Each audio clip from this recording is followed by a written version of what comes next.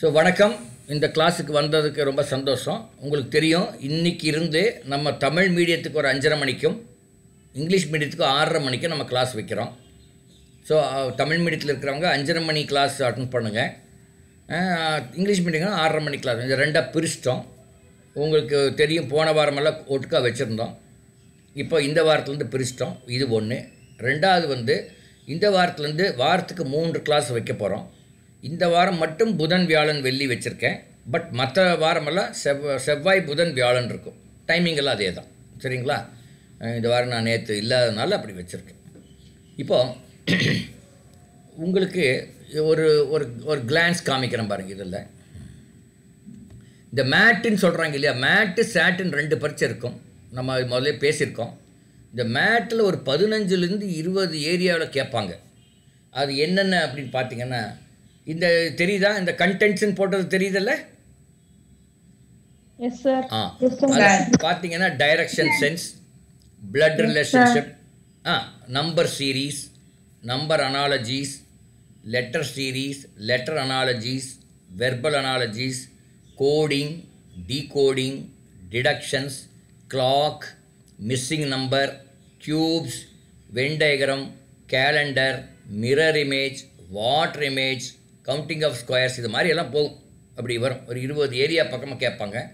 ஒவ்வொரு ஏரியா நம்ம படித்த உடனே நமக்கு அது புரிஞ்சிருச்சுன்னா நம்ம 2 மார்க் அல்லது 3 மார்க் எடுத்து நம்ம பாக்கெட்டில் போட்டுக்கலாம். அப்படின்னா நம்ம 3 மார்க்கு, ஒரு 100 மார்க்குன்னா ஒரு ஏரியாவுக்கு ஒரு 5 மார்க் வச்சுக்கோங்க. அப்போது ஒரு ஏரியா நம்ம புரிஞ்சிச்சோன்னா 5 மார்க் நம்ம சம்பாரிச்சாச்சு, நம்ம வாங்கிடலாம் அப்படிங்கிற ஒரு தைரியத்தில் பண்ணிக்கலாம். ஓகே, 1 by 1 நம்ம பார்க்கலாம். இது முதலே நான் எடுத்திருந்தாலும் பரவாயில்ல, இப்போ ரிப்பீட்டாக இருந்தாலும் பரவாயில்ல. முதல் டைரக்ஷன் சென்ஸ். டைரக்ஷன் என்பது மொத்தம் 4 மெயின் டைரக்ஷன் இருக்கும். வடக்கு, தெற்கு, மேற்கு, கிழக்கு, நார்த், சவுத், ஈஸ்ட், வெஸ்ட் அப்படின்னு ஒன்று இருக்கும். அது போக 4 டைரக்ஷன் இருக்கும். நார்த் ஈஸ்ட், அதாவது வடகிழக்கு, சவுத் வெஸ்ட், தென்மேற்கு, அதே மாதிரி சவுத் ஈஸ்ட், அப்புறம் நார்த் வெஸ்ட், அப்படி 4 இருக்கும். இப்போ இதில் ஒரே ஒரு கேள்வி உங்களை கேட்குறேன். கோணம்னா தெரியுமில்ல, ஆங்கிள்னா உங்களுக்கு தெரியுமா? படிச்சிருக்கீங்களா angle? Yes sir. Okay, what is the angle between north and east? 90 degree sir. 90 degree sir. Okay, what is the angle between north west and west? Angle between north west 30 degree. 30யா? நல்லா பாருங்க. அந்த 30யா இல்லை அதுக்கு மேலே இருக்குமா? எவ்வளோங்க? 90 above 45. 90ல் பாதி 45. அப்ராக்சிமேட்டாக அவர் சொன்ன மாதிரி 30 ஒரு பாதி இருக்கும் 45. இப்போ what is the angle between north west and north east? North west எவ்வளோ? 90 degree sir. 90 degree. 90 degree sir. Okay, what is the angle between north and south west? நார்த்துக்கும் south வெஸ்ட்டுக்கும் உள்ள ஆங்கிள் எவ்வளோ?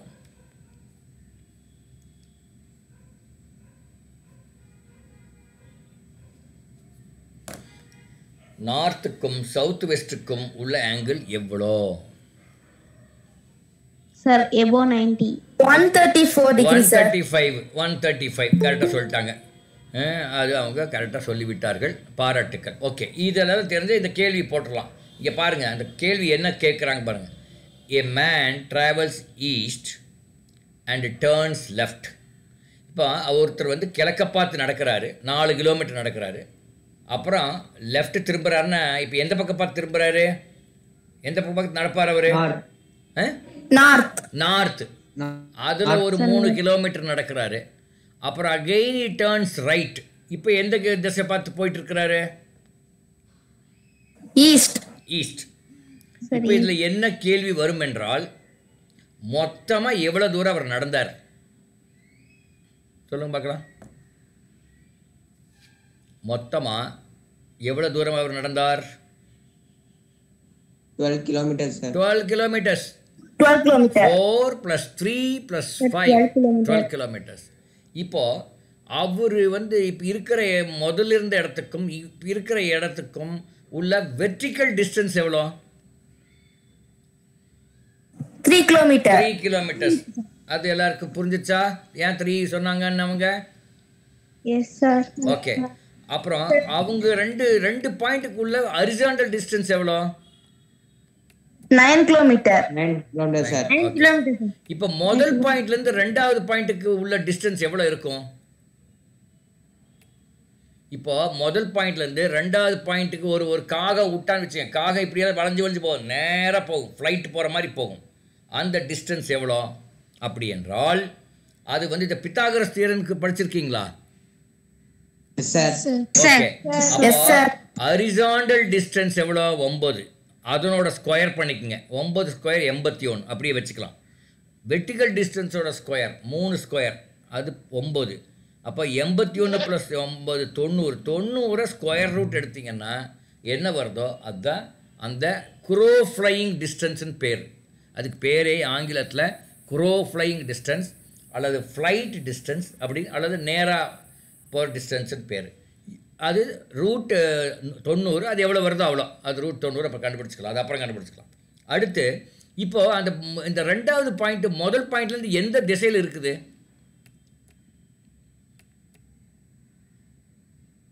East, sir.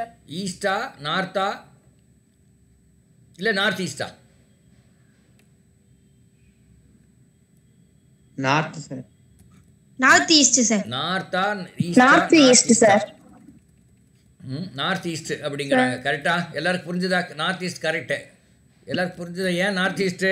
ஏன்னா நார்த்தும் போயிருக்காரு ஈஸ்ட்டும் போயிருக்காரு. அதனால் இப்போ north ஈஸ்டில் இருக்கிறார் அப்படின்னு சொல்ல. அடுத்தது ஓகே, இன்னொரு கேள்வி. இந்த கேள்வி யாராவது படிக்க பார்க்கலாம்? சௌமியா கிருஷ்ணன் யார் படிக்கிறீங்க? இந்த கேள்வி சௌமியா கிருஷ்ணன் ஆரம்பிக்கலாம். அந்த கேள்வி படிங்க யாராவது. Soumya Krishnan walked 20 meter towards the north. Then she turned right and walks 30 meter. Then she turns right and walks 35 meter. Then she turns left and walks 15 meter. Finally, she turns left and walks 15 meter. In which direction, how many meters in she formed the starting position? Okay, இப்போ அது 4 option கொடுத்துருக்காங்க. அது பண்ணணும். இது எப்படி பண்ணணும் இந்த கேள்விகளை என்று பாருங்கள். எப்பவுமே படம் போட்டு தான் பண்ணணும். இந்த கேள்விகள் அத்தனையும் படம் போட்டு தான். கோலம் போட்டிருக்கீங்களா வீட்டில்? கோலம் போட்ட குழந்தைகளுக்கு எல்லாருக்கும் தெரியும், புள்ளி வச்சு கோலம் போட்டால் தான் அழகாக வரும். S R no? ரொம்ப எக்ஸ்பீரியன்ஸ் ஆனால் வேணால் புள்ளி வைக்காமல் போட்டால் வரும். ஆனால் உங்களுக்கெல்லாம் எனக்கு சுத்தமாக வராது வச்சுங்க, என்னை விட்டுருங்க. உங்களுக்கெல்லாம் புள்ளி வச்சா வரும் இல்லையா? பாருங்க அந்த கேள்வி பாருங்கள். ரம்யா கிருஷ்ணன் சௌமியா கிருஷ்ணன் நார்த் ஒரு 20 கிலோமீட்டர் போகிறாங்க, அப்புறம் ரைட் திரும்புகிறாங்க 30 கிலோமீட்டர் போகிறாங்க, மறுபடியும் ரைட் திரும்புகிறாங்க 35 கிலோமீட்டர் போகிறாங்க, அப்புறம் ஒரு லெஃப்ட் திரும்புகிறாங்க 5 கிலோமீட்டர் போகிறாங்க, அப்புறம் ஒரு லெஃப்ட் திரும்பி 5 கிலோமீட்டர் வந்திருக்காங்க. இப்போ என்ன கேள்வி வரும்னா அது இந்த இதில் என்ன கேள்வி கேட்டிருக்காங்க அதை விட்டுறலாம், நம்மளே ஒரு கேள்வி உண்டாக்கிக்கலாம். இப்போது மொத்தமாக சௌமியா கிருஷ்ணன் எத்தனை தூரம் நடந்திருக்கிறார்?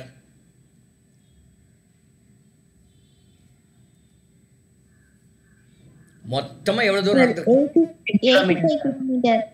நல்லா பாருங்கம்மா. 115 சார். 115 கிலோமீட்டர். அங்கே மீட்டர் சொன்னாங்க, இல்லை கிலோமீட்டர் போட்டாங்க, பரவாயில்ல, அது ஒரு பரவாயில்ல. 115 மீட்டர்னு வச்சுக்கலாம்.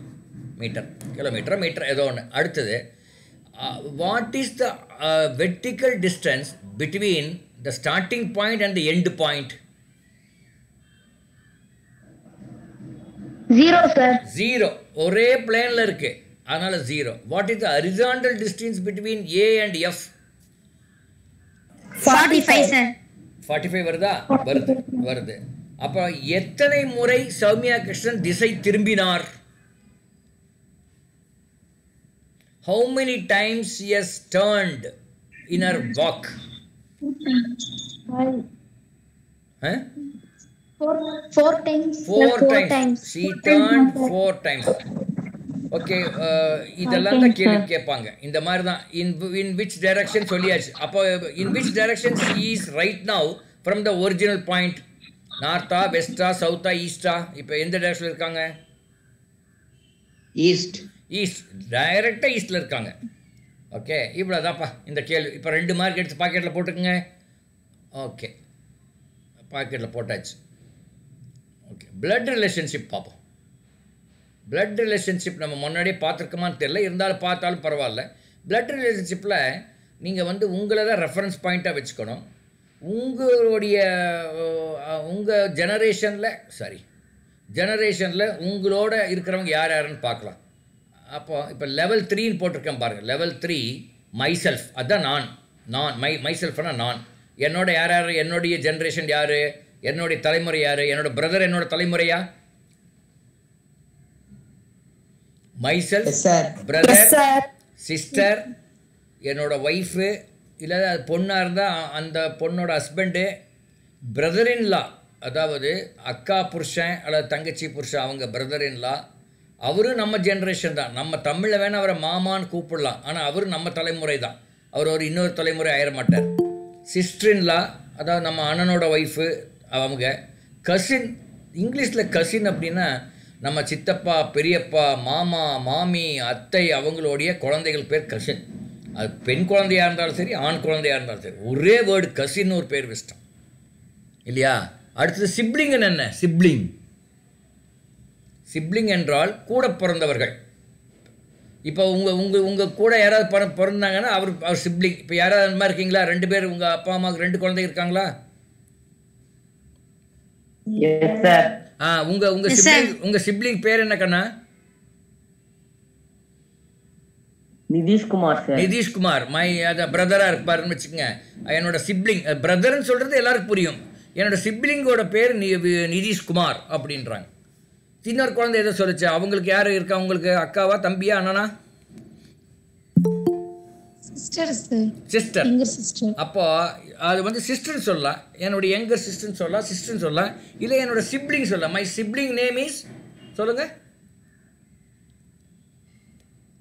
Raghavi sir. Raghavi. My sibling name is Raghavi. அப்புறம் ஸ்பௌஸ்னா பொண்ணுகளுக்கு ஸ்பௌஸுங்கிறது அவங்க ஹஸ்பண்டுகளுக்கு ஸ்பௌஸ்னா அவங்க ஒய்ஃபு, அதாவது அந்த ஜோடி வச்சுக்கலாம். பெண்களாக இருந்தால் இப்போ ஒரு லேடி பார்த்து உங்கள் ஸ்பௌஸ் பேர் என்னங்கன்னு கேட்டால் அவங்க ஹஸ்பண்ட் பேர் என்னங்கன்னு அர்த்தம். இப்போ என்னை பார்த்து ஒருத்தர் வந்து உங்கள் ஸ்பௌஸ் பேர் என்னன்னு கேட்டால் என்னோடய ஒய்ஃப் பேர் கேட்குறாங்கன்னு அர்த்தம். அதுதான் மீனிங். இது எல்லாருமே நம்ம சொன்ன அத்தனையுமே லெவல் 3ல் இருக்கோம். லெவல் 2 பாருங்கள் யார் யார் இருக்காங்கன்னு. Father, mother, father in-law, mother in law, uncle, and. அப்பா, அம்மா, மாமனார், மாமியார், மாமா, ஆண்ட்டுன்னா அத்தை. அதாவது இங்கே அங்கிள்னா இங்கே எல்லாம் சித்தப்பா, பெரியப்பா எல்லாமே நம்ம இங்கிலீஷில் அங்கிள்ன்றோம். அதே மாதிரி தான் இங்கே ஆண்ட்டு. அதுக்கு மேலே யார் இருக்காங்க பாருங்கள். Grand father, grand mother, grand uncle, grand and. தாத்தா, பாட்டி, தாத்தா, அந்த கிராண்ட் அங்கிள், கிராண்ட் ஆண்ட். அதுக்கு மேலே இருந்தால் லெவல் 0ல் யார் இருப்பாங்க? Great grand father, great grand mother, அப்படி எல்லாம் இருப்பாங்க. ஓகே, அடுத்து லெவல் 4ல் யார் இருக்காங்கன்னு பாருங்க. சன், என்னுடைய பையன், daughter, son in law, daughter in-law, nephew, knees. நெஃப்யூன்னா என்னுடைய தம்பியோ அண்ணனோட பையன் அல்லது தங்கச்சியோ அக்காவோட பையனுக்கு பேர் நெஃப்யூ. எங்களோட தம்பியோ தங்கச்சியோ அல்லது அண்ணனோ அக்காவோட பொண்ணுக்கு பேர் நீஸ்ன்னு பேர். நெஃப்யூ என்ன மேலே குறிக்கும், நீஸ் என்பது ஃபீமேலை குறிக்கும். அதுக்கடுத்து கீழே இருக்கிறவங்க யார்? Grand Sun, grand daughter, grand son in law, grand daughter in-law, grand nephew, grand knees. இதெல்லாம் இருக்குது. 5 லெவலாக நீங்கள் புரிஞ்சுட்டாவே போதும். மற்ற லெவல் 0ல் புரிஞ்சுக்க வேண்டாம். இப்போ அது அதிகமாக வராது. 5 level. Okay, now will go to one question. இங்கே பாருங்கள், இந்த கொஸ்டின் பார்த்துருக்க மாட்டோம். அந்த ஃபஸ்ட் கொஸ்டின் பார்த்துருப்போம், அதனால தான் அதை நான் இப்போ அது வேண்டான்னு. A is uncle of B. C is wife of A. They have a son D whose sister is E. What is A to E? இது மாதிரி ஒரு கேள்வி வரும்போதே அந்த கேள்வியை இருமுறை படிக்க வேண்டும். அப்புறம் ஒரு படம் வரையணும். A is uncle of B.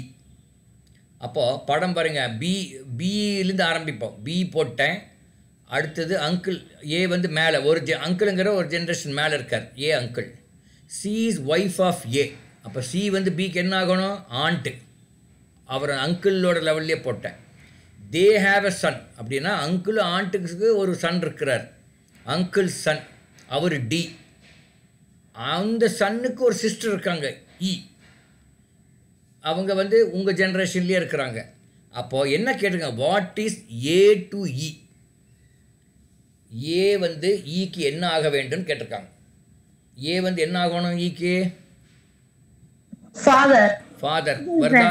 எல்லாருக்கும் வருதா பாருங்க. ஃபாதர் வருதான்னு பாருங்க. இல்லை அந்த பொண்ணு சொல்கிறது கரெக்டான்னு பாருங்க. ஆமாம், அந்த பொண்ணு சொல்கிறது கரெக்டு. அது இன்னொரு கேள்வி பார்த்துடலாம். மேபி முதல் கேள்வியை பார்த்துடலாம். இங்கே பாருங்க, இது யாராவது படிங்க இந்த கேள்வியை. டிப்பிக்கல் கொஸ்டின் 1 அது படிங்க.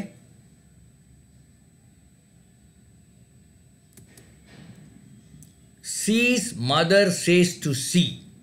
சியோட அம்மா சிக்கு சொல்கிறாங்க, my mother as a Sun who Sun is a, what is A to C? மறுபடியும் ஒரு படம் போடலாம். சி ஒரு இடத்துல இருக்கிறார், போட்டாச்சு. சீஸ் மதர் ஒரு ஜென்ரேஷன் முன்னாடி போட்டாச்சு. Cheese mother says to see my mother அப்படின்னா சியோட கிராண்ட் மதர்.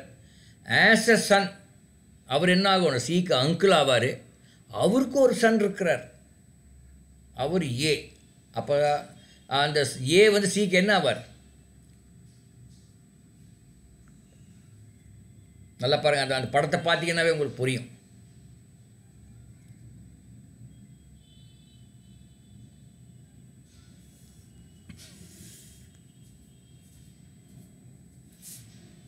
அங்கிள். அங்கிளா? நல்லா பாருங்க.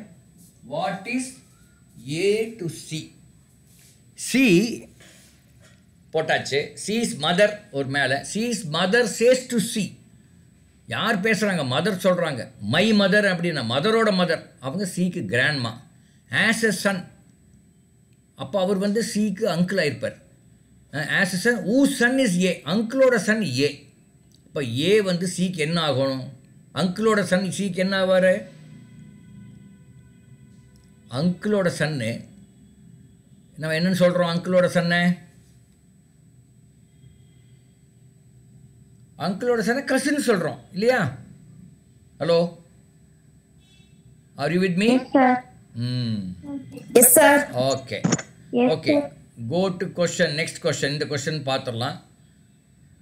What will my father's wife's grandfather's only child son daughter be to me? இப்படி படிக்கும்போது உங்களுக்கு ஒரே கன்ஃபியூஷனாக இருக்கும்.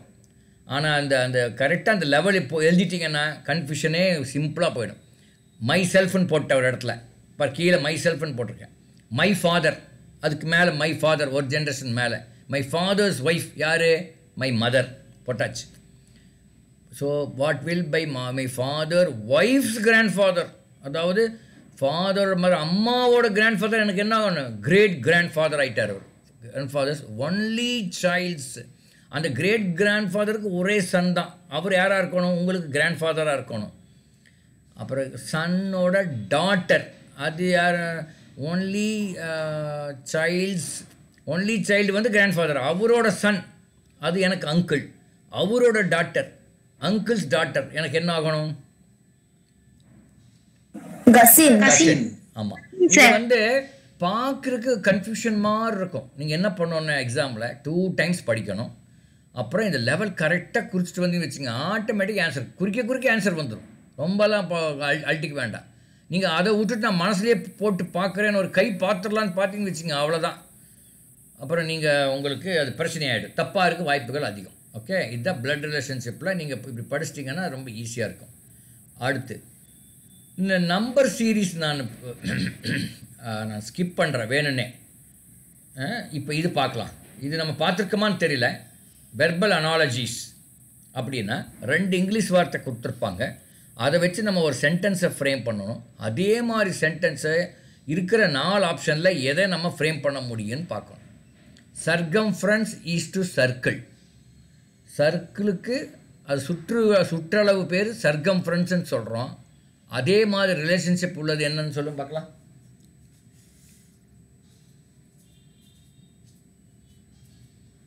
Perimeter is square.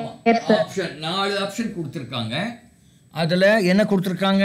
Nose is to face, air is to plane, bird is to wing, perimeter is to square. அப்போ perimeter is square தான் answer correct. அடுத்தது wash is to dishes. தென் நீங்கள் ஒரு எப்போவாவது டவுட்டாக இருந்தால் அதை ஒரு சென்டென்ஸ் ஃபார்ம் பண்ணிக்கணும். மை மதர் வாஷஸ் டிஷ்ஷஸ் அப்படின்னு ஒரு சென்டென்ஸ் ஃபார்ம் பண்ணிக்கணும். ஆர் ஐ வாஷ் டிஷ்ஷஸ். டிஷ்ஷுன்னா பாத்திரங்கள், நான் வாஷ் பண்ணுவேன்.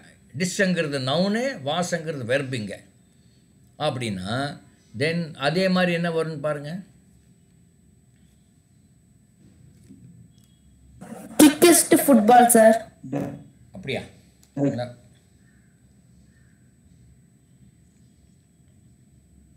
Dusty truck, sir. அதை விட ஆமாம், கிக்கு ஃபுட்பாலை விட க்ளோஸ் ஏதாவது வருதான்னு பாருங்கள். டஸ்டிஸ்ட் ரக்குன்னு ஒன்று இருக்குது. அது என்னங்க?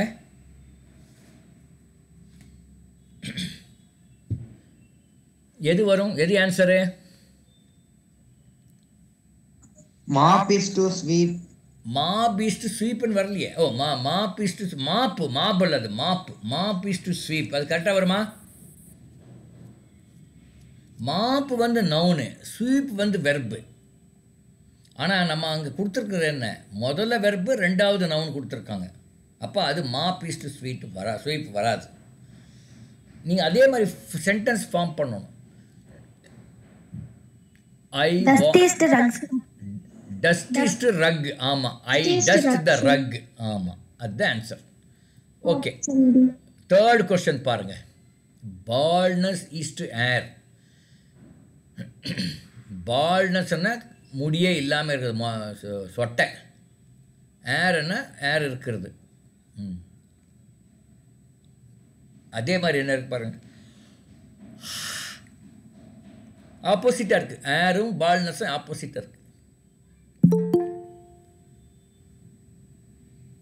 Silence is to noise, sir. Silent is to noise. Is to noise. ஆமாம். அடுத்தது பாருங்க, தின்னு ஸ்லிம்மு. தின்னு ஸ்லிம்மு.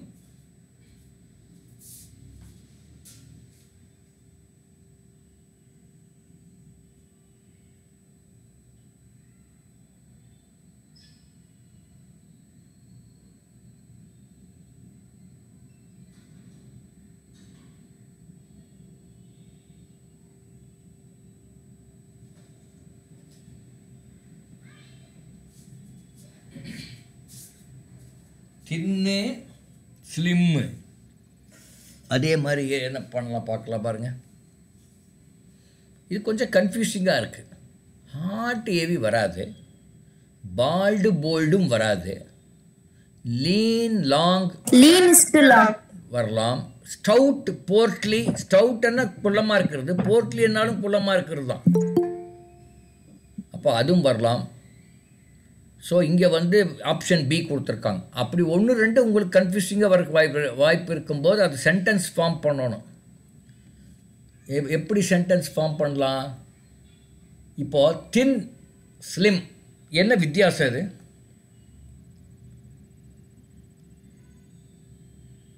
சார் தின்னுனாலும் ஒல்லி தான், ஸ்லிம்னாலும் ஒல்லி தான் சார். ஆமாம். இல்லை, நம்ம ஒரு தின் மேன் சொல்கிறோமா, ஸ்லிம் மேன்னு சொல்கிறோமா? ஒரு மனிதனை குறிக்கும்போது ஸ்லிம் தான் சொல்கிறோம்.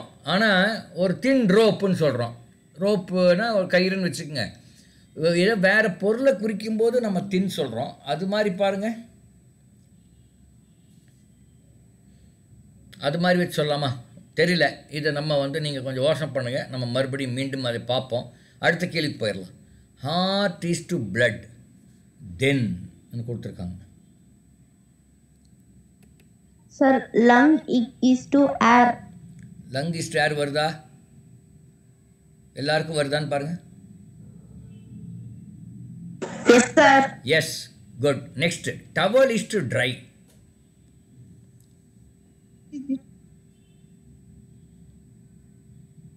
Travel is use to try இல்லையா? அது மாதிரி Needle is to slim, sir. needle is used to sew. Correct, very good. அடுத்தது, silk is to blouse. இதில் கொஞ்சம் நான் அதிகமான டைம் செலவு பண்ண போகிறேன். ஏன்னா இந்த ஆங்கிலம் சம்டைம்ஸ் நமக்கு கொஞ்சம் காலவாரி விட்டுரும். அதுக்காக வேற ஒன்றும் இல்லை. டவல் இதில் silk is to blouse. Blouse என்பது சார் காட்டன் இஸ் நைலான். நல்லா பாருங்க உத்து பாருங்க. ப்ளவுஸ் என்பது ஒரு ப்ராடக்ட். அதில் சில்க் ப்ளவுஸும் இருக்கும், வேற ப்ளவுஸும் இருக்கும்.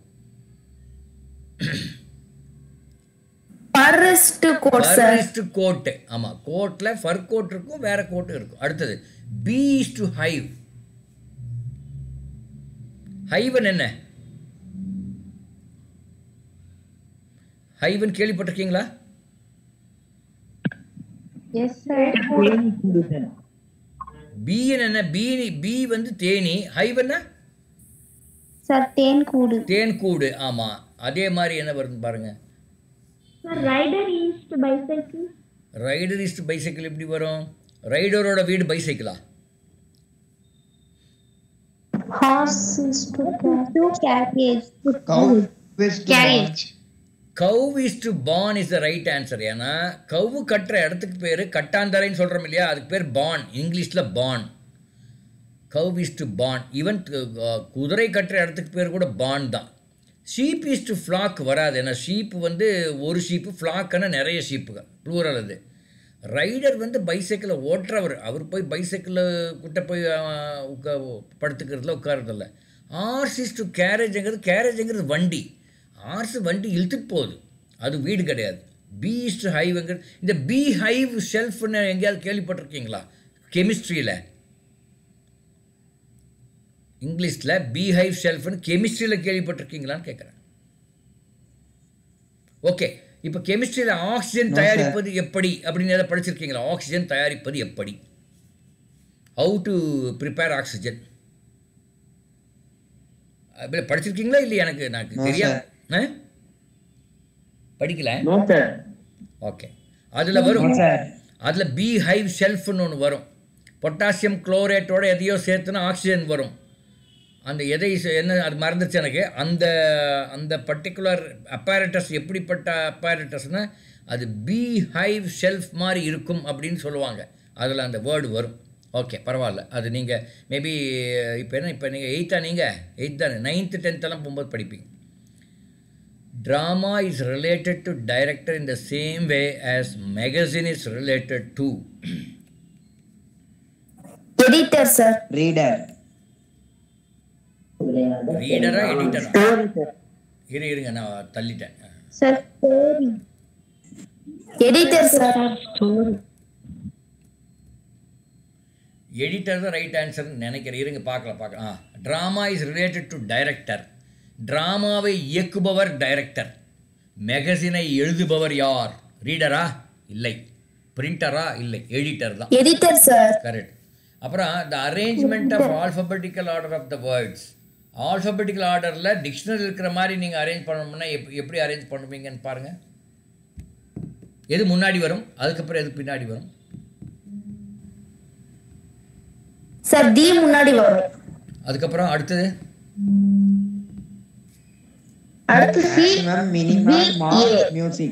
ஆமா, DCBA அதுதான் ஆன்சர். அப்புறம் அடுத்தது danger always involves dash dash 4 கொடுத்துருக்காங்க. டேஞ்சர்னா ஃபியர். கண்டிப்பாக ஃபியர் தான். It involves fear always. Okay, சரி. இந்த கோடிங் டீகோடிங் நான் ஸ்கிப் பண்ணுறேன். ஏன்னா இது அவ்வளோ கஷ்டம் இல்லாத விஷயங்கள், அதெல்லாம் அப்புறம் பார்த்துக்கலாம். டிடக்ஷன்ஸ் நம்ம படித்தோமா? டிடக்ஷன்ஸ் படித்தோமான்னு கேட்குறேன். All tax R Gates, all Gates R படிக்கல நீங்கள்? இல்லை ஏன்னா எனக்கு சந்தேகம்னா நான் வந்து 10ஆம் வகுப்புக்கு எடுக்கிறேன், 11ஆம் வகுப்புக்கு எடுக்கிறேன். அதனால் எங்கே எது சொல்லிக் கொடுக்குறேன்னு எனக்கே தெரிய மாட்டேங்குது. இது 8ஆம் வகுப்புக்கு சொல்லிக் கொடுத்தானா கொடுக்கலையான்னு எனக்கு தெரியாது. அதனால தான் கேட்குறேன். And you know very well that I am not a teacher. நான் எந்த ஸ்கூல்லையும் எந்த காலேஜ்லேயும் போய் நான் டீச் பண்ணதில்லை. அதனால் நிறைய பேர் கேட்பாங்க, சார் எந்த சாப்டரில் வருது, எங்கே வருது? இதோ எங்கடா நான் சாப்டரே பார்த்து உங்கள் புக்கே பார்த்ததில்லை நான். I have never seen any book. Okay, deductions என்றால் என்ன பார்க்கலாமா? டிடக்ஷன் என்றால் என்ன? 2 statements are given and you have to conclude something from those 2 statements. That is called the answer. The answer is the conclusion. ANS na answer. Actually answer போட்டிருக்கணும். Answer is the conclusion. Okay. என்ன statements பாருங்க. All dogs are cats அப்படின்னு ஒரு statement. அடுத்த statement all cats are pigs. அதுலேருந்து ஏதாவது நம்ம ஒரு டெடியூஸ் பண்ணலாமா? கன்க்ளூஷனுக்கு வரலாமா?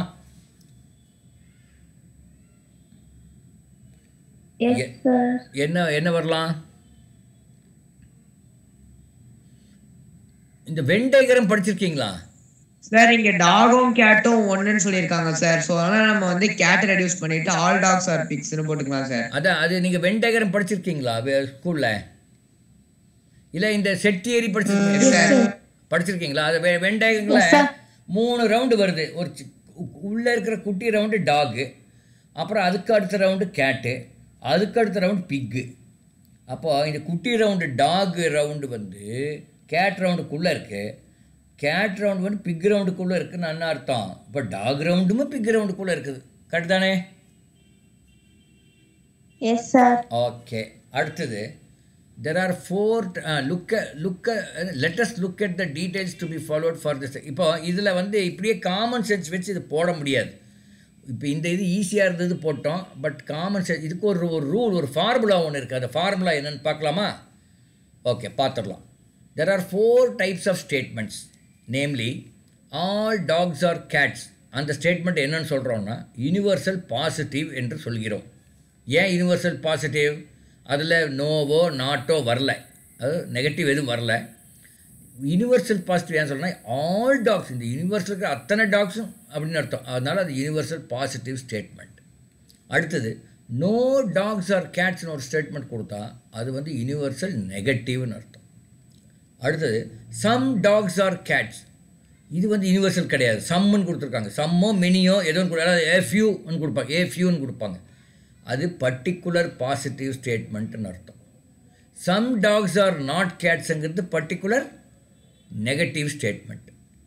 புரியுதா இது உங்களுக்கு? மெனி டாக்ஸ் ஆர் கேட்ஸ், இது என்ன statement? Particular positive sir. Okay. இப்போ அதுக்கு ஒரு ரூல், ஒரு ஃபார்முலா கொடுத்துருக்காங்க. என்ன ஃபார்முலான்னு பாருங்க. Deduction is possible only when there are 2 statements, 3 terms and 1 common term. Deduction எப்போ முடியும்னா 2 ஸ்டேட்மெண்ட் இருக்கணும், 3 term இருக்கணும். பாருங்க, இந்த முதல்ல பார்த்தோம்ல all tax R Gates, all Gates R fix, அதில் 3 term இருக்குது. டாகு, கேட்டு, பிக் 3 term இருக்குது.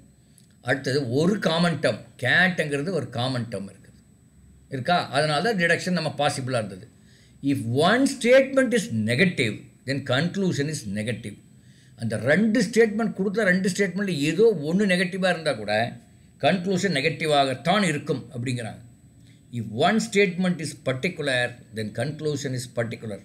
இந்த 2 ஸ்டேட்மெண்ட்டில் ஒன்று பர்டிகுலராக இருந்தால் கூட கண்டிப்பாக கன்க்ளூஷன் பர்டிகுலராக தான் இருக்கும் அப்படிங்கிறாங்க. If both are negative or both are particular then no conclusion is possible. ரெண்டுக்குமே நெகட்டிவாக இருந்தால் கன்க்ளூஷனே நம்ம பண்ண முடியாது. ரெண்டுமே பர்டிகுலராக இருந்தாலும் கன்க்ளூஷன் பண்ண முடியாது. அடுத்து common term must not come இந்த கன்க்ளூஷன். கன்க்ளூஷனில் காமன் டேர்ம் வரக்கூடாது. முதல்ல கூட பார்த்தீங்கன்னா அந்த கேட்டு தான் காமன் டேர்ம், கன்க்ளூஷன் அது வரல, அதை நீக்கிட்டோம். அது போட்டு டாகும் பிக்கு தான் வந்தது. இதுதான் இதனுடைய இது. இப்போ நம்ம சில ப்ராப்ளத்தை போகும்போது அப்படியே புரிஞ்சுக்கலாம். இப்போ no train is a bus அப்படின்னு ஒரு ஸ்டேட்மெண்ட்டு, இன்னொரு statement no bus is a drug. அப்போ என்ன கன்க்ளூஷன்? Universal negative sir. முதல் இது யூனிவர்சல் நெகட்டிவ், ரெண்டாவது யூனிவர்சல் நெகட்டிவ். அப்போ என்ன பாருங்க, அந்த ஒரு ரூல் இருக்கு பாருங்க. ரூல் என்ன ரூல் சொன்னது? Both are negative. படிங்க டி, ரூல் டி படிங்க. both are negative or both are particular then no conclusion is possible. அப்ப இதுக்கு என்ன அர்த்தம்? no conclusion is possible. First one. ரெண்டாவது படிங்க. Many fathers are brothers, all brothers are priests. Many fathers are priests. Many fathers are brothers, all brothers are priest. இதுல 2 statement இருக்கு. ரெண்டுமே ஒன்று வந்து பர்டிகுலர் பாசிட்டிவ், இன்னொன்று வந்து யூனிவர்சல் பாசிட்டிவ். ஒன்று பர்டிகுலராக இருந்தாவே ஆன்சரில் பர்டிகுலர் வரணும். அதனால் கண்டிப்பாக ஆன்சரில் மெனியோ சம்மோ வரணும். மெனி சம்முக்கு வித்தியாசம் இல்லை, ஏதோ ஒன்று வரணும். அடுத்தது வந்து காமன் டேர்ம் வந்து பிரதரு ஆன்சரில் வரக்கூடாது. ஃபாதரும் ப்ரீஸ்ட் வரணும். மெனி வரணும், ஃபாதர் வரணும், ப்ரீஸ்ட் வரணும். அப்போ ஆன்சர் என்னவாக இருக்கும்? Many fathers R priest are many priest R fathers அப்படின்னு வரும். ஓகே, அடுத்தது பாருங்கள். அடுத்தது படிங்க, மூணாவது. Some Zens are esteemed, some Zens are powerful.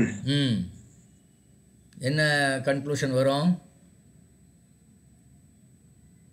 No conclusion is possible, sir. ஏன்? எதனால?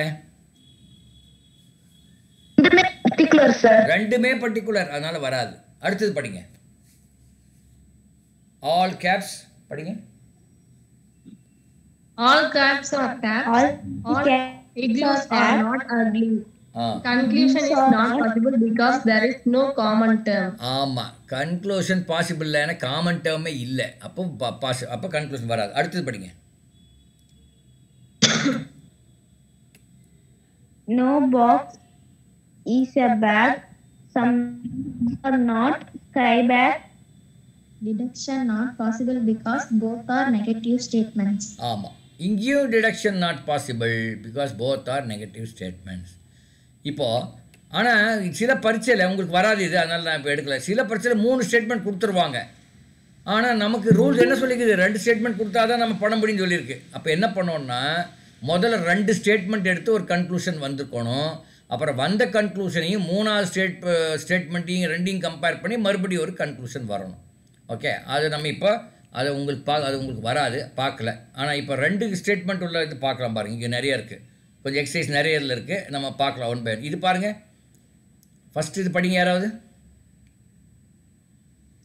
All books are pages. All pages are boxes. Answer: all boxes are books. கரெக்டா? ஓகே, அடுத்தது படிங்க.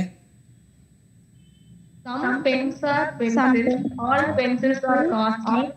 Answer: some pens are costly. கரெக்டா? Correct. ஏன்னா pencil வரக்கூடாது, some வரணும், pen வரணும், காஸ்ட்லி வரணும். ஓகே, அடுத்தது. All shares All are shares are debentures, no debentures or deposits. Answer: no shares or deposits. Correct. அடுத்தது. No apple. No apple. யாரோ ஒருத்தர் படிங்க. All bananas are. No apple is an orange. All bananas are orange. Answer: no apple is a banana. Very good. அடுத்தது. No ball is a bat. Some bats are stumps. Answer: some balls are not stumps. இது எப்படி அப்படி அது வந்தது சொல்லுங்க பார்க்கலாம். எந்த rule apply பண்ணீங்க? இப்போ ஒன்று நெகட்டிவாக இருக்குது, அதனால் ஆன்சர் நெகட்டிவாக வரணும். ஒன்று பர்டிகுலராக இருக்குது, ஆன்சர் பர்டிகுலராக வரணும். மிடில் டேர்ம் பேட் இருக்குது, அது வரக்கூடாது, அது வரல. மற்ற 2 டேர்ம் பால் ஸ்டம்ப்பு வரலாம். அப்போ some balls are not stumps. Correct தானே? Yes. அடுத்தது படிங்க. Some shirts are shorts. No shorts are trousers. Answer: some shirts are not trousers. Dresses இல்லை, ட்ரௌசர்ஸ். ட்ரௌசர்ஸ்ன்னு கேள்விப்பட்டிருக்கீங்களா? உங்கள் அண்ணன் தம்பிகளுக்கெல்லாம் வாங்கி கொடுப்பீங்கல்ல, அது. எடுத்து படிங்க. Some glues are not igloos. All igloos are not ugly. என்ன answer?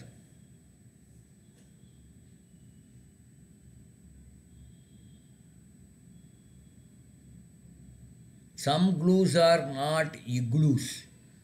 All igloos are not ugly. என்ன ஆன்சர் வர முடியும்?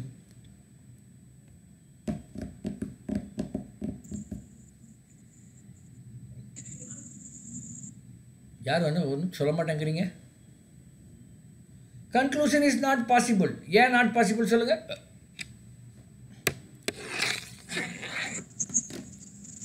Why conclusion is not possible? ரெண்டுமே நெகட்டிவ். ரெண்டுமே நெகட்டிவ். Negative. ஆமாம், ரெண்டுமே நெகட்டிவ். அதனால வேண்டாம். சரி அப்புறம் போய்க்கலாம். அடுத்த சாப்டர். இப்போ இந்த சாப்டர்லேயே நம்ம இப்போ 2 மார்க் பாக்கெட்டில் போட்டாச்சு. எவ்வளோ மார்க் மொத்தம் இப்போ 6 மார்க் பாக்கெட்டில் போட்டோமா? ஓகே. இப்போ இந்த சாப்டர் பேர் கிளாக்குன்னு பேர். கிளாக் கடிகாரம் தான் கிளாக். கிளாக் தான் கடிகாரம். கடிகாரத்தில் 3 முள் இருக்கும்.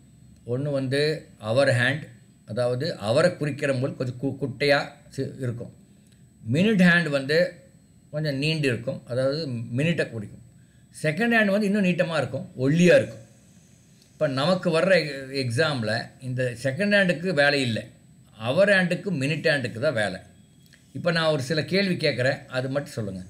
இந்த மினிட் ஹேண்டு ஒரு ஃபுல் சுற்றுனா, மினிட் ஹேண்ட் ஃபுல் சுற்றுனா எவ்வளோ மினிட்ஸ் கவர் பண்ணும்? 60 minutes. 60 minutes. இப்போ அந்த ஃபுல் சுற்றுனா எவ்வளோ ஆங்கிள் எவ்வளோ கவர் பண்ணும்? ஒரு ஃபுல் ரவுண்ட் அடிச்ச ஆங்கிள் எவ்வளோ கவர் பண்ணுது? 360 degrees. அப்போ 60 நிமிஷத்தில் 360 டிகிரி கவர் பண்ணுது. அப்போ ஒரு நிமிஷத்தில் எவ்வளோ டிகிரி கவர் பண்ணும்? 60 நிமிடத்தில் 360 டிகிரி. ஒரு நிமிடத்தில் எவ்வளோ டிகிரி?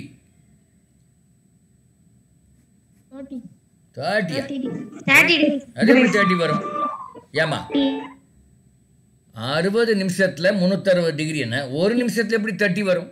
மேலே 30 போட்டுக்கிறனா அப்படி ஏதோ கண்ணை மூட்டை ஏதோ அடிச்சு விடலான்னு அடிச்சு விட்றீங்க நீங்கள். அதுதான் பிரச்சனையே. ஹலோ, 60 நிமிஷத்தில் 360 டிகிரி நீங்கள் தான் சொன்னீங்க. அப்போ ஒரு நிமிஷத்தில் எவ்வளோ டிகிரி?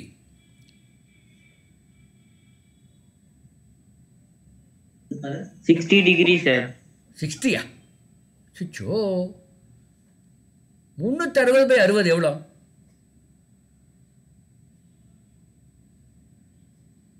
Degree sir. எவ்வளோங்க? 60 டிகிரி சார். எப்படிங்க 60 வரும்? என்னங்க ஏமா 360 நிமிஷத்தில் 360 டிகிரி கவர் பண்ணது நீங்க சொல்லிட்டீங்க. ஒரு நிமிஷத்துல எவ்வளவு கவர் பண்ணும்?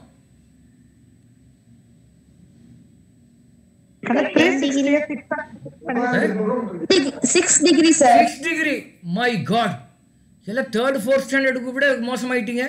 60 டிகிரி 360 டிகிரி ஒரு ஃபுல் சுற்றுனா அதில் 60 நிமிஷம்னு நீங்கள் சொல்லிட்டீங்க. அப்போ ஒரு நிமிஷத்தில் என்ன கவர் பண்ண? 360/60ன்னு நான் சொல்லிட்டேன். இருந்தாலும் 60ன்னு சொல்லி ஒருத்தர் அடம் பிடிக்கிறார். 360/60 எப்படி 60 ஆகும்? 6, வெறும் 6 தான் வரும். அங்கே 30ன்னு போட்டிருக்கனால ஒரு பொண்ணு 30ன்னு சொல்லுது, அங்கே மேலே ஏதோ 30, அது எதுக்கு போட்டிருக்கான்னு தெரியாமல் சொல்லுது. ஓகே, பரவாயில்ல. அப்போ ஒரு நிமிடத்தில் 6 டிகிரி கவர் பண்ணும். ஓகே, பாருங்க, ஒரு நிமிடத்தில் 6 டிகிரி கவர் பண்ணும். 2 நிமிஷத்தில் எவ்வளோ டிகிரி கவர் பண்ணும்? 12 டிகிரி. 3 நிமிஷத்தில் எவ்வளோ டிகிரி கவர் பண்ணும்? 18. 4 நிமிடத்தில் 24 டிகிரி. 5 நிமிடத்தில் 30 டிகிரி இப்படி கவர் பண்ணும். ஓகே, இதுதான் நீங்கள் இது ஒரு கொஞ்சம் தெரிஞ்சுக்கணும். இது கொஞ்சம் ஒரு ஃபார்முலா மாதிரி, ஒரு தியரி மாதிரி வச்சுக்கோங்க. இப்போ மறுபடியும் அந்த பழைய படத்துக்கே போகலாம். இப்போ இந்த அவர் ஹேண்ட் இருக்குது, இந்த கொஞ்சம் குள்ளமாக இருக்குமில்ல அந்த ஹேண்டு, அது ஒரு ஃபுல் சுற்றுனா எவ்வளோ அவர் கவர் பண்ணும்? 1 hour. அவர் hand 1 full சுற்றுனா 1 hour. 12 hours sir. 12 hours. Okay, அப்போ 1 ஃபுல் சுற்றுனா அது 360 டிகிரி கவர் பண்ணுது. அப்போ 360 டிகிரி 12 hours கவர் பண்ணால் 1 hourல எவ்வளோ டிகிரி கவர் பண்ணும்?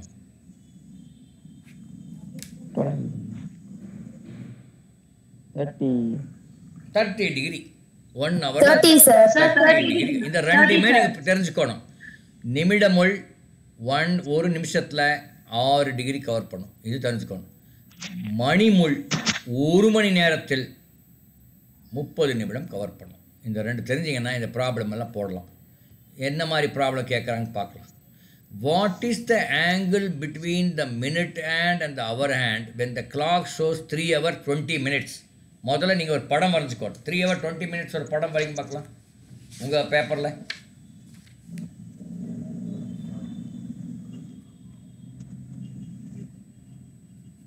3 hour 20 minutesல நிமிடமுள் மணிமுள் ரெண்டையும் படம் வரைங்க பார்க்கலாம்.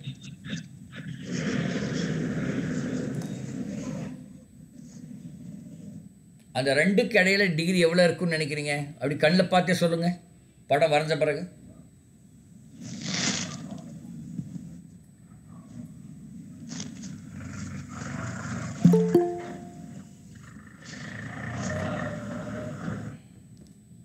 Sir, 30 degree.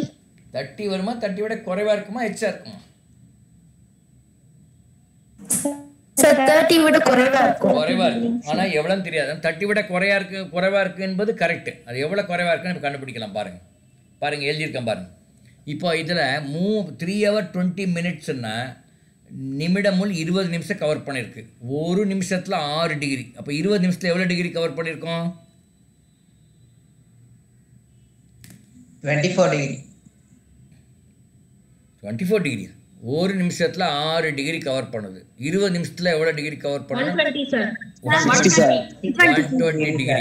ஓகே, 120.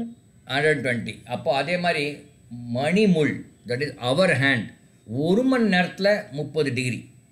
அப்படின்னா 3 hours 20 minutes அப்படின்னா 3 1/3 hours.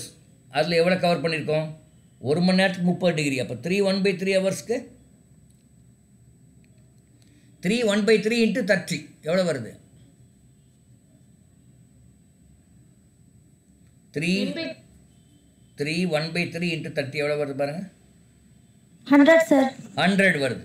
3 1/3 into 30 வந்து 3 1/3 equal to 10/3. 10/3 into 30 வந்து 100 டிகிரி. அப்போ இந்த 120 டிகிரிக்கும் இந்த 100 டிகிரிக்குள்ள வித்தியாசம் எவ்வளவோ அதுதான் அந்த angle between the our hand minute hand. அதாவது 20 டிகிரி. கண்ணில் பார்க்கும்போது 30 விட குறைவுன்னு தெரிஞ்சது. ஆனால் எக்ஸாக்டாக எவ்வளோன்னா 20 டிகிரி. ஓகே, இதில் நம்ம இந்த மாதிரி ப்ராப்ளம்ஸ் எல்லாம் கேட்பாங்க. ஆனால் அதில் என்ன பிரச்சனைன்னா, உங்களுக்கு பரவாயில்ல, நீங்கள் 8ஆம் வகுப்பு தான், உங்களுக்கு 30 40 20 10ன்னு கேட்பாங்க. அதனால் ஓரளவுக்கு கண்ணில் பார்த்து 20ன்னு போட்டு வரலாம். ஆனால் இன்னும் மேலும் உங்களுடைய 10ஆம் வகுப்பெல்லாம் போகும்போது ஆன்சர் என்ன கொடுத்துருப்பானா 21 22 20 24ன்னு கொடுத்துருப்பான். அப்போ அன்லஸ் இது கேல்குலேட் பண்ணாமல் அது போட முடியாதுங்கிற மாதிரி இருக்கும். ஓகே, அடுத்தது பாருங்கள். இங்கே கொஷன்ஸ் வித் ஆப்ஷன்ஸ்ன்னு போட்டிருக்கு. இங்கே பாரு, இது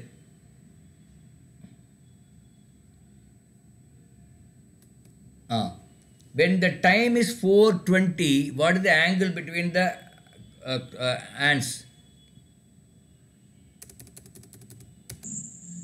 10 degree sir. 420 இருக்கும்போது எவ்வளோ டிகிரி இருக்குன்னு பார்க்கலாம். 15 degree sir. இருங்க, 20 into 6 வந்து 120 டிகிரி. 420னா 4 1/3 into 30, அது 13/3 into 30, அது வந்து 130. இப்போ 130க்கு 120க்கு வித்தியாசம் 10 டிகிரி. 10 டிகிரி என்பது சரியான விடை. அது முதல்ல நீங்கள் சொல்லிட்டீங்க, பரவாயில்ல, வெற்றி. 10 டிகிரி சரியான விடை. ஸோ இதெல்லாம் இப்போ மறுபடியும் இன்னொரு 2 மார்க் பாக்கெட்டில் போட்டுக்குங்க. போட்டிங்களா? ஈஸியானதெல்லாம் பார்ப்போம் நம்ம முதல்ல, கஷ்டமானதெல்லாம் பின்னாடி போய்க்குவோம். இங்கே பாரு, மிரர் இமேஜ்னு ஒரு கேட்பாங்க. மிரர் இமேஜ்னா ஒரு கண்ணாடியில் ஒரு பொருள் வச்சா அது எப்படி தெரியும் அப்படிங்கிறது தான் அந்த மிரர் இமேஜுங்கிறது. பாருங்கள், கண்ணாடி, இது கண்ணாடி, நடுவாக இருக்கிறது கண்ணாடி. ஒரு பக்கம் ஆப்ஜெக்ட் இப்படி இருந்தால் கண்ணாடி இமேஜ் எப்படி பாருங்கள், இப்படி வேறு மாதிரி இருக்குது.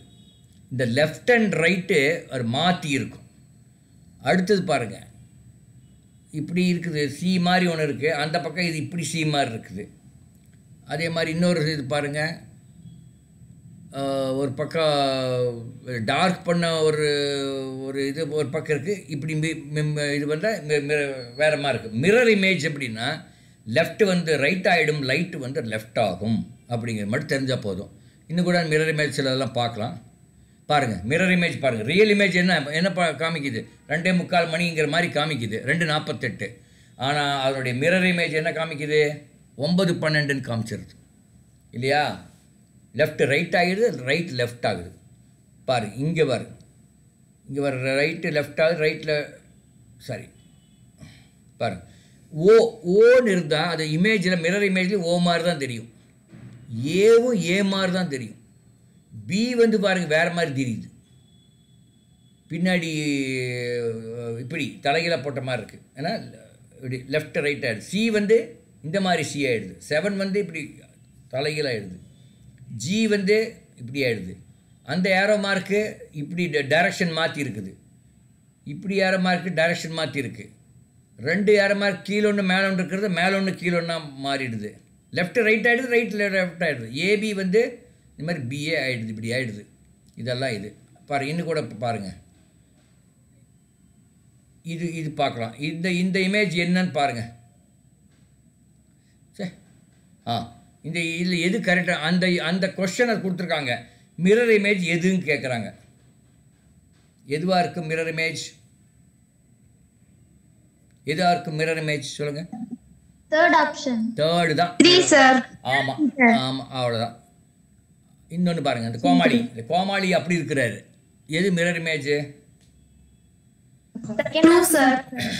2 தான் மிரர் இமேஜ். கரெக்ட். அவ்வளோதான். மிரர் இமேஜில் இந்த மாதிரி கேள்விகள் வரும். கொஞ்சம் அவசரப்படாமல், இந்த மேட் எல்லாமே என்ன அவசரப்படாமல் நின்று நிதானமாக ஒரு தடவைக்கு 2 முறை பார்த்து படித்து புரிஞ்சு அப்புறம் ஆன்சர் பண்ணணும். இல்லைன்னா நீங்கள் அவசரத்தில் பண்ணும்போது நம்ம தவறாக வர்றதுக்கு வாய்ப்புகள் அதிகம். இதுக்கு பேர் மிரர் இமேஜ். இன்னும் 2 மார்க் எடுத்து பாக்கெட்டில் போட்டுக்குங்க. அடுத்தது பாருங்கள், வாட்டர் இமேஜ்.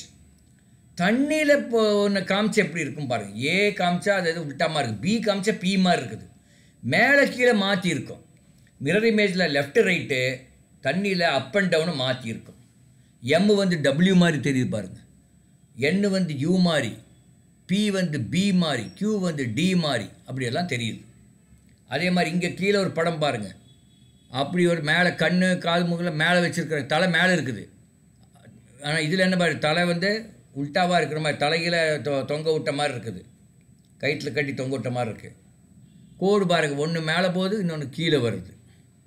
இதெல்லாம் வாட்டர் இமேஜ் பாருங்கள். இவர் தலை மேலே வச்சு டான்ஸ் ஆடிட்டு இருக்கிறார். கீழே வாட்டர் இமேஜில் என்னவா இருக்கார், தலை கீழே வச்சு டான்ஸ் ஆடுற மாதிரி இருக்குது. இது water image.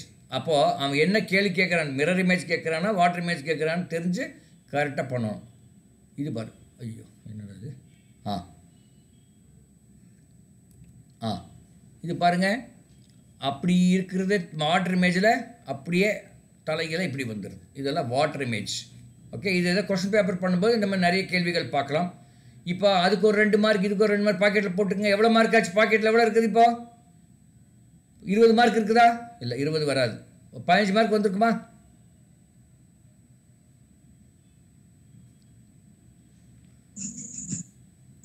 How many marks you have got in your pocket now?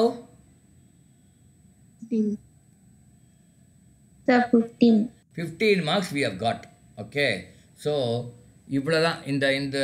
இந்த படிப்பே மேட்னாலும் சரி சேட்டனாலும் சரி ரொம்ப ஈஸியான ஒரு படிப்பு. NMMS ரொம்ப ஈஸியான ஒரு பரீட்சை. உங்களுக்கு கஷ்டமெல்லாம் வேண்டியதில்லை. ரொம்ப ஒரி பண்ணிக்காதீங்க. எங்கே நீங்கள் பண்ணணுன்னா இந்த மேட்டை வந்து நம்ம ஃபுல்லாக எடுத்துருவோம். அந்த பரீட்சைக்கு வேண்டியான அத்தனை இதுவும் நம்ம கிளாஸ்லேயே எடுத்துருவோம். வேறு எதுவும் போய் வீட்டிலலாம் படிக்க வேண்டாம். எக்ஸசைஸ் கூட கொஞ்சம் 2 போட்டால் போதும், அது பெருசாக தேவையில்லை. எங்கே உங்களுக்கு பிரச்சனை, சேட்டில் என்ன வரும்? கணிதம் வரும், மேத்தமெட்டிக்ஸ் வரும், சயின்ஸ் வரும், சோஷியல் சயின்ஸ் வரும். அது வந்து வெண்ணிலா உங்கள் மைக்கை ஆஃப் பண்ணி வைமா. அதை வந்து நீங்கள் 8th ஸ்டாண்டர்ட் புக்கை தரவாக படிச்சிருக்கணும். 8th ஸ்டாண்டர்ட் எங்களுக்கு ஸ்கூலில் எடுக்கலை, அதெல்லாம் யாரும் எக்ஸாமினருக்கு அதுக்கு சம்மந்தம் இல்லை. எக்ஸாமினர் என்ன மாதிரி ஒரு ஆளாக இருப்பான். அவன் புக்கையே பார்த்துருக்க மாட்டான், புக்கிலேருந்து எடுக்க மாட்டான். எந்த கொஸ்டின் புக்கிலேருந்து எடுக்கிறதில்ல. இப்போ ஒருத்தர் கேட்குறான்னு வச்சுங்க, இதில் வாட் இஸ் தட், சயின்ஸில் ஏதோ ஒரு கேள்வி, மேட்டர் என்னென்ன மேட்டருக்கு, சாலிட், லிக்விட், கேஸ். இந்த மேட்டரில் ஏதோ கேள்வி எடுக்கிறேன் நானே, மேட்டரில் ஒரு கேள்வி எடுத்துருவேன். அது புக்கில் இருக்கா இல்லையா, ஐ டோன்ட் கேர் இல்லையா. அந்த மாதிரி எடுக்கிறவங்க தான் எக்ஸாமினர்ஸ் எல்லாம். யாரும் புக்கை பார்த்தாலும் எடுக்க மாட்டாங்க. மேட்டரில் உங்களுக்கு தெரிஞ்சிருக்கணும், அவ்வளோதான். அதே மாதிரி ஃபோர்ஸு, ஏதோ வெலாசிட்டி அந்த மாதிரி இருந்தால் அதில் ஏதோ கேள்வி கேட்டுருவாங்க. இது புக்கில் இருக்கா, ஸ்கூலில் எடுத்தாங்களா, இல்லை அது எப்படி சாய்ஸில் விட்டாங்களா, தே டோன்ட் பாதர், ரைட். அதனால் நீங்கள் வந்து அந்த புக்கில் உங்கள் ஸ்கூல் எடுக்கலை அப்படின்னு சொல்லி நீங்கள் விட்டுறக்கூடாது. ஆனால் எப்படி சார் சயின்ஸ் எல்லாம் சொல்லிக் கொடுக்காமல் எப்படி படிப்பது, மேத்ஸ் சொல்லிக் கொடுக்காமல் எப்படி படிப்பது என்ற ஒரு டவுட் இருக்கும். ஆனால் சோஷியல் சயின்ஸு சொல்லிக் கொடுக்காமையே கூட அவர் படிக்கலாம். கதை புக்கு மாதிரி அப்படியே வாசிக்கலாம், ஒன்றும் பிரச்சனை இருக்காது. அதில் வந்து உலகப்போர் 1, உலகப்போர் 2, இல்லை வேறு ஏதோ இவர் சேரர், சோழர், பாண்டியர், இதுக்கெல்லாம் பெரிய சொல்லிக் கொடுக்கணுமா குழந்தைகளா? இல்லை நீங்களே படிச்சிருவீங்களா? சோஷியல் சயின்ஸ் வந்து நீங்களே படிச்சுக்கணும், வேறு வழி இல்லை. இப்போ உங்களுக்கு இந்த இப்போ கொரோனாவில் எங்கே போய் எல்லாம் ஃபுல் நீங்கள் மார்ச் 5க்குள்ளே எங்கே எடுக்க போகிறாங்க? ஒன்றும் எடுக்க மாட்டாங்க. அதனால் நீங்கள் ஃபுல்லாக படிச்சு சோஷியல் சயின்ஸ் தரவை பண்ணிக்கங்க. ஒரு முறைக்கு 2 முறை படியுங்கள் அந்த புக்கை. சும்மா கதை புக்கு மாதிரி படிங்க, மனப்பாடம்லாம் பண்ணாதீங்க. மேத்ஸ் பொறுத்தவரையும் நீங்கள் ரொம்ப ஒரி பண்ணிக்க வேண்டாம். நம்ம கிளாஸ்லேயே இங்கே மேத்ஸை ஓரளவுக்கு எல்லாமே கவர் பண்ணிவிடுவோம். மேத்ஸும் மென்டல் எபிலிட்டியும் நீங்கள் வீட்டில் ஒன்றும் தொட வேண்டாம். நீங்கள் வீட்டில் தொட வேண்டியது அறிவியல், அதாவது சயின்ஸ், சோஷியல் சயின்ஸ். இந்த 2மே நீங்கள் படிக்கணும். சயின்ஸ் கூட அங்கங்கே டச் பண்ணுவோம், பட் நான் டச் பண்ணுறது பத்தாது, ஏன்னா டைம் இருக்காது. Maths and mat we will touch here. What you should do, social science படிக்கிற குழந்தைங்க நீங்கள் 7th ஸ்டாண்டர்ட் சோஷியல் சயின்ஸ் புக்கையும் படிக்கணும். முடிஞ்சால் 8th முடித்த பிறகு 7th படிங்க. ஏன்னா 7th நீங்கள் கொரோனாவில் அந்த புக்கு எப்படி இருக்குன்னு கூட கலர் கூட பார்த்துருக்க மாட்டிங்களே.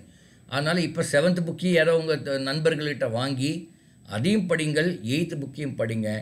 முதல்ல 8th முடிச்சுட்டு அப்புறம் 7th போங்க. அப்போ தான் அது வந்து உங்களுக்கு கொஞ்சம் ஈஸியாக இருக்குது. 7th கொஞ்சம் தான் கேள்வி வரும், 8th அதிகமாக வரும். ஸோ இதெல்லாம் பண்ணுவீங்களா?